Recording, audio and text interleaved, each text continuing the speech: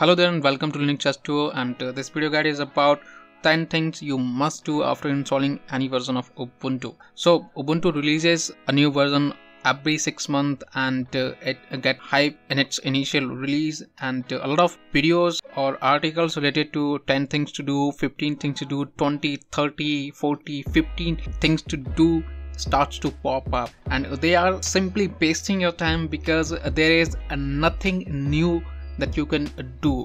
Only these 10 things. If you know about them, then you just have to do these 10 things and nothing more. So let's see what are these things and how you can do them.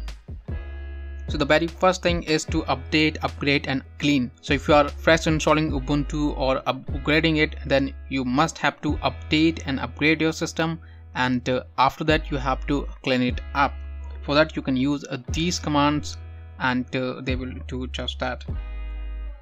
Second thing that you have to do is to install restricted extra codecs, and these codecs are necessary because they allows you to play any kind of video file or audio file in your system, and by default these codecs may be missing in your system, so you can install these codecs easily using this guide. So you have updated your system, you have installed the codecs. Now you need to do some customization, and for the customization the one tool that aces, and that tool is tweak tool. So you have to install tweak tool in your system so that you can do all kind of customization with your Gnome. So Gnome tool is really must. Fourth one is adding the extension support in your distribution. So by default I don't know why Ubuntu do not provide extension support in the Gnome. Even it uses Gnome desktop environment, but it does not set it up for the extensions out of the box. So for that you can check out the guide and add the extension support so that you can extend the desktop environment with thousands of extensions that are available at the store.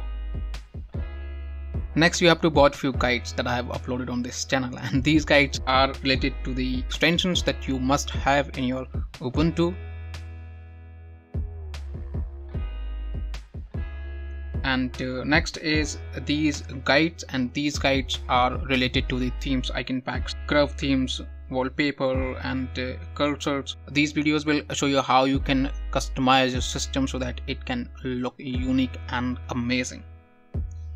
Now the seventh one is installing must-have tools. So these tools are very necessary if you are a regular Linux user. So tools like your tweak tool. So we have already installed the tweak tool. Another one is a menu editor. So sometimes we have to create the desktop entries. Menu editor is there. We have to install a ZThumb. So ZThumb is for WebP files. Concrete manager for our widgets. Gparted for any storage modification. Pulse effect for audio effect. And there are a bunch of few tools that you can find over here, and you can install these tools to enhance the usability of your Linux distribution.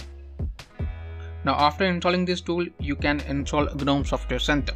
Now you may ask why Gnome Software Center, because nowadays Ubuntu comes with the Ubuntu Software Center and it prioritizes the snap applications over the native ones. So you will definitely want to install a Gnome Software Center, unbiased software center which supports all kind of applications and even extensions. Many cases the Ubuntu Software Center is buggy and does not work properly. The second last is adding the support for Flatpak.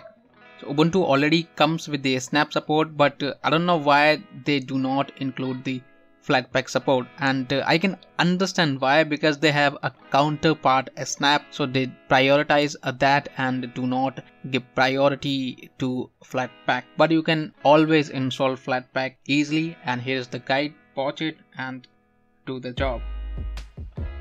And lastly we have few things. For example, you have to schedule your night mode, because Ubuntu comes with a night mode nowadays, and the night mode is really a good tool, because if you use your desktop, your computer for a long period of time, the blue light really start to hurt your eyes, and for that night mode is just amazing. Schedule it and start using it. Then you also have to manage your auto starts and few little stuff, so just do that with the Stasher tool, very popular.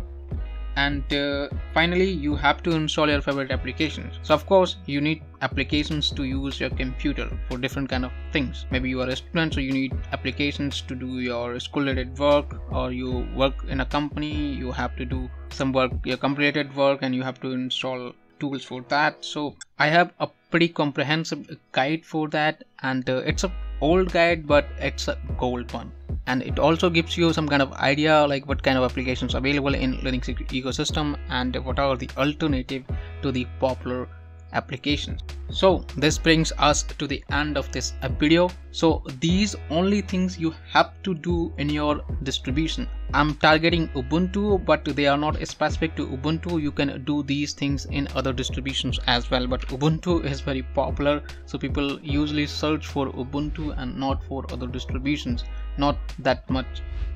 So that's it. Hit the like, subscribe to the channel if you haven't, and let me know what you think about it in the comment section below. I'll catch you in the next one. Till then, take care and keep enjoying Linux.